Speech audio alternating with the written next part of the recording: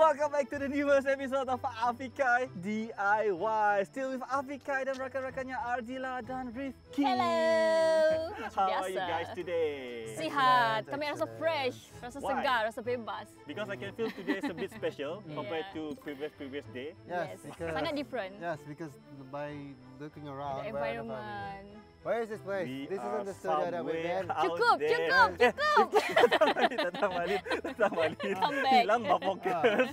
You want to go home or you want to stay here and do DIY? Of course. We have some special projects for you guys. Yes, That's why we're very here. special. Sebab kita selain daripada kita special berada di luar, kita juga akan menggunakan bahan-bahan yang sangat minimal for today's project. Iaitu bersesuaian dengan moto Afiq Kai D.I.Y, iaitu apa? Kita akan menghasilkan sesuatu daripada bahan-bahan terbuang, bahan-bahan terpakai ataupun bahan-bahan baru yang tidak digunakan lagi. Wow, Ardilla dah improve, Ardilla dah belajar banyak guys. Mestilah. Without further ado, kita akan reveal what is our project for today. Apa yang kita mau pola? Well, we're doing Macam something. biasa kami blur. I have no idea at all. But I know we're doing something very special. Something Every fun. week special, Rifqi. Kita akan buat pedang permainan menggunakan kotak. Pedang? Yes, Seriously? not just we're going to boost our creativity, but we are going to have so much fun today. Yes, that is true. We're gonna do it and we're gonna have fun right there. Okay, Terutama the kanak-kanak. first material, the most important material yang kita perlukan ialah Really? Kotak? Correct again. Yes, kita akan perlukan Seriously? kotak yang kita boleh dapatkan di mana-mana. Tapi janganlah dapat di mana-mana, tapi korang pergi curi kotak orang lain. No. Contohnya macam tu, okay? What do you mean? What did I do?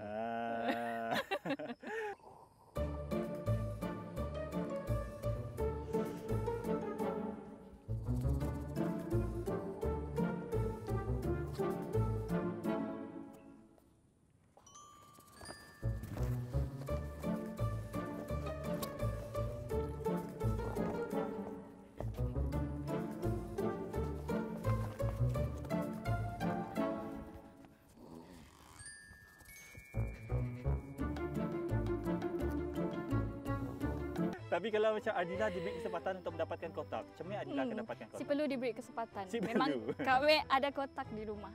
Wow, why? Yang ada Why? secret tapi I will reveal. Okay, come please.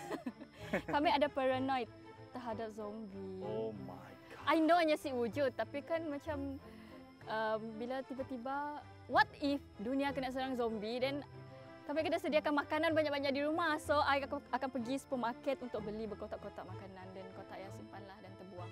Wow, Ardilla bermaksud Ardilla membuat bekalan makanan disebabkan takut serangan zombie. Tolong jangan pengaruh budak-budak dekat luar.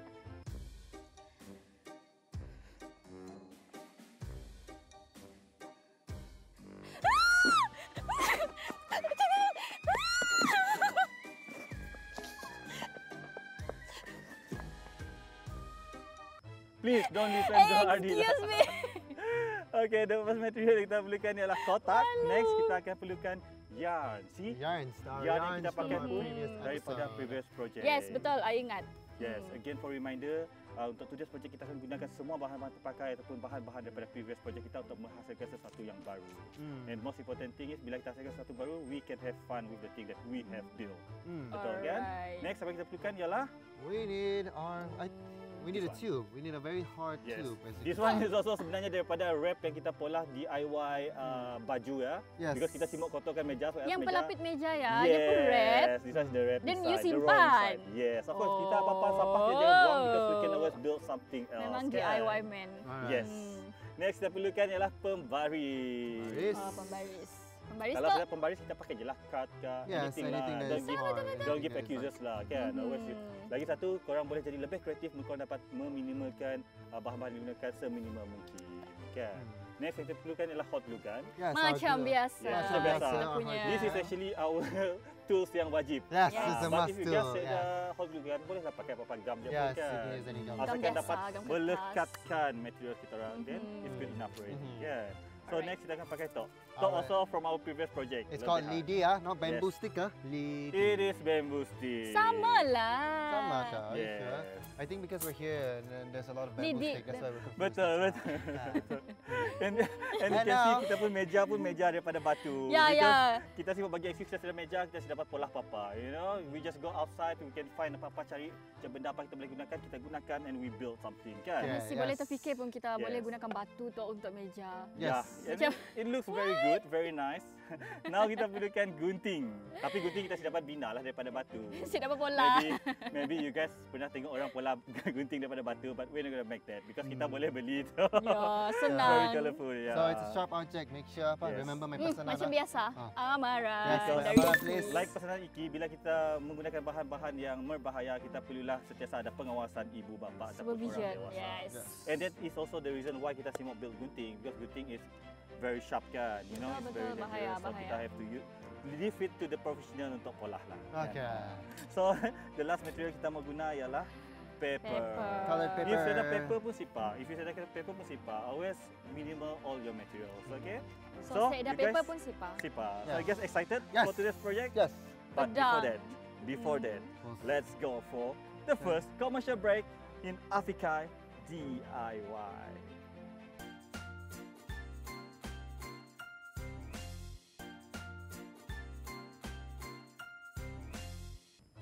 And we are back in Afiq Kai D.I.Y. with me, Afiq Kai, Ardilla dan juga Rifqi yang dah sabar start our project for today. Terereng, terereng. Okay. Alright, come on. Okay. Let us have some fun First today. thing first, I'm going to take this paper. And mungkin orang saya dah paper, bolehlah lukis terus dekat kotak for the first template of our kena pedang. lukis. Okay? Yes. You guys can just draw your own design. So for today, I will draw for Rifqi dan juga Ardilla. Wah, So this kita will tengok be artis lah. like very roughly lah. Because for today kita akan buat samurai katana. kan? Samurai. Because Rifqi nya suka Japanese animation, kan? Oh, And is really, anime Rifqi? dikira animation kah, Rifqi? Yes, anime is considered Anime. animation, of course. Anime is the shortest form of animation, but it's popularized in Japan. I tengok I pun lukisan I sendiri sama ketawa. So this is the blade. Yes, But alright. you guys will require a ruler lah, of course. This is just for Yeah. sketching lah. Yes. So this one will be the blade because kita ada A4 paper, so panjang untuk blade masih cukup. Mm. So I bahagikan dua parts. One part here and one part here. Or So- you guys can directly draw dekat Boleh lah lukis dekat yes, kotak dekat je. kotak, then terus potong. Yeah. But for us, for today, fortunately kita dah potong siap-siap because So, we always want to save some time. yes, kan? we need to, we're here. Lagipun si Dato very excited, Yes. si sabar. So it's kind of like magic. Yes. Jom, kita buat satu magic Kita buat satu macam ni. Jap. Aku Right. acah-acah melukis dulu dan kita buat. Okay. Okay, caca. She needs to. She's willing to prove everything to us. That she's a scientist. That she's a chef. Alright, and dah. artist. Enough. Dah. All right. Okay. Ready? Ready, Magic. reveal. 1, 2, 3. Ta-da! You need to buka satu-satu and show the share. Alright, here, Oh, okay. this one yang I lukis just now. Yes, it's okay. See, Pass it okay. here. So, Pass it here. right, see, look. So what you're gonna do is these shapes. These are apa? These is the cardboard, ruler shape lah, right? Yes, Almost like a correct. ruler. Oh. Sambungan daripada blade dekat atas. lah. And then Tapi I blade think of here. dispense lah mau pola besar ni sukatan mana-mana Betul. kan. So Up to you guys will prefer. let me open lah. this so that we I can wanna get prepared. Well, Okay. So the thing that you're gonna have to do is you're gonna make around a set. That means two of the same shape lah, right? Yes, See? correct. So there's two. Here is one for you. Here we go. One for you. One for you there. Nice. macam ni tu. You have to we have. Okay, this will become the lower part of the blade. Alright. The reason Rifqi bagi kita dua sebab Ah. Rifqi mau the apa? To be The- strong. Yes, to be strong, lebih sturdy lah Yeah, kan. sturdy. And then this. So ini akan double Oh, kan. double We'll glue it kan, together so lagi. Punya Okay? satunya macam lembut. So kita Yes, doublekan dua. Okay. Now And I this faham. will be the upper part, sama juga double kan. Then akan disambungkan macam tu. Disambung. Alright. Right. So this will be the blade part, and dekat tengah, dekat handle ya, you have like the round thing here. Yes. That one kita lukis juga, Okay, pola like can you draw us a circle? a very nice circle. Yeah, draw us a nice circle, and then after you just boom. Draw a Okay. circle. I macam dah Sebab- nampak the circle depan ni. If you want to draw straight line, you can use ruler or card. Tapi if you want to draw circle, you cannot draw freehand. Sebab bila freehand, yang akan jadi macam tu. That's it, macam circle. So But, just but take anything nearest to you. Wow. Like this. Kita boleh letak macam tu dan kita trace-nya pun circle. yeah. And you can make a very nice Circle. round circle. Alright. Okay, nice circle. Alright, now do the magic. You wave it like this. Okay. Alright. Ta-da! Yeah. That is how you make the perfect circle. Wow, even the cardboard from here to here, very nice. Nampaknya so magical, Rifqi. right? Rifqi sangat aktif ya for Ya. today. Si Dia sabar sangat ke? suka magic. Ni si Okay. sabar ke? Okey. Okay. Macam mana mau gabungkan benda we tu? have all this stuff. Cara-caranya. Yes. What is the next step that we need to do? Okay. Because today kita mau pola something very minimal. Lagipun kita dekat luar, kita sikat cukup bahan-bahan. Dan bahan-bahan kita ada pun kita just kutip-kutip tepi-tepi je kan. Betul. So, bila kita dah ada potongan yang macam tu, we just glue it together. Yeah. Okay, come glue Okay. with me. Glue. This is you. Do you remember how to glue it? Yeah. Rifqi, I wonder why you like to laugh today. Hmm? So, you stress ke apa? What is stress? What is stress? What See, is stress? that is a very good choice Nya- of word. nya. What is stress? Sebab kita si boleh stress selalu, kan? Gelak boleh mengurangkan stres. Wow. Lagi that satu is gelak why. boleh mengurangkan kalori. Really? Sejak bila ya scientist Wow. kita? Macam biasa. Tapi Rifqi dah ada gelak, beberapa dia dah info sebenarnya tapi Tapi di apa? dalam buku. Come, take out your book, come on. Cepat, bacakan kita Nanti orang. I tak nampak pandai kalau Allah. No guys, Sembunyikan. you will never look stupid, okay? We You will must never always look learn. silly. Yeah. We must always learn. Dan Okay, kita sini share I our bagi you guys knowledge. info pasal gelak. Kita memang perlukan gelak Why? sebab dia akan melepaskan chemical yang baik dalam otak. Wow. Lagi satu, Wow. otak kita dapat berkesan dan berfungsi dengan baik bila kita gelak. Maksudnya kita perlu gelak selalu macam Rifqi. Oh my god. It's alright, it's alright. Rifqi, you forgot your terkejut pun action. Macam, Oh, lagi one more thing. Bila you gelak kan, badan kita akan relax selama dalam 45 minit. wow. Macam kita tak stres, kita relax. Relax lah. Tapi I ada satu nak cakap. Tapi orang tua selalu cakap jangan lebih-lebih gelak nanti menangis. Betul tak? No. Laughing is laughing lah, kan? Really?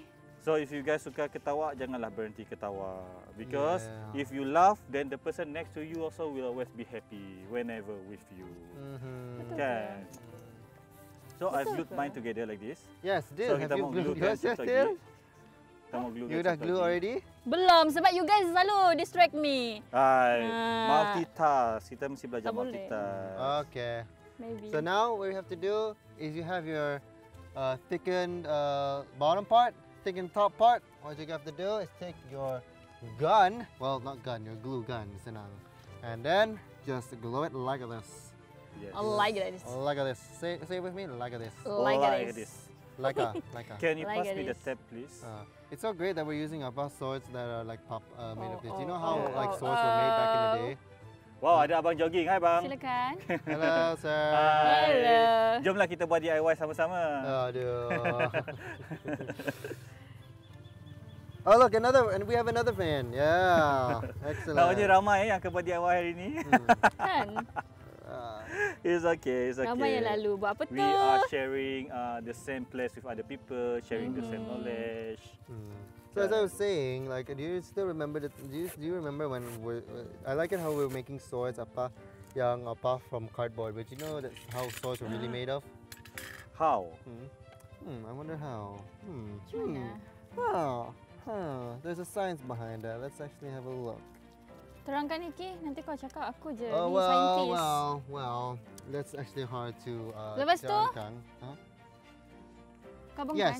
Yes, gabungkan. We have to glue it atas like So this. right now, I have this step sebab dekat bahagian tengah tu kan kita mau cantumkan. So in order untuk kuatkan, strengthen the bond, these two There you go. piece of box, kita selalu tapkan lah. Yes. Oh. Supaya dia tak patah. Yes.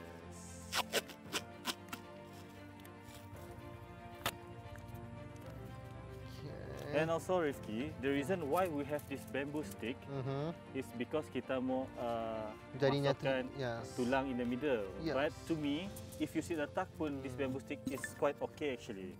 just like this. You Yeah, know? but for strengthening purposes, if you feel like there's something that's lacking, you may need to put this thing in. So I'm going to proceed without this one because I just assume some of the people saya dah top lah.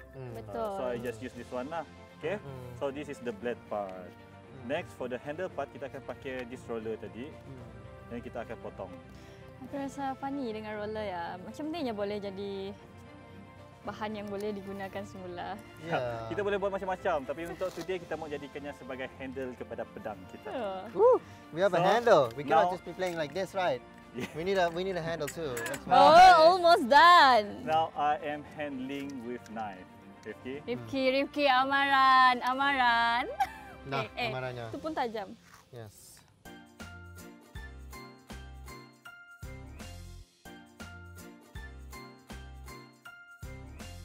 Okay, I'm continuing. So, what are you guys doing today?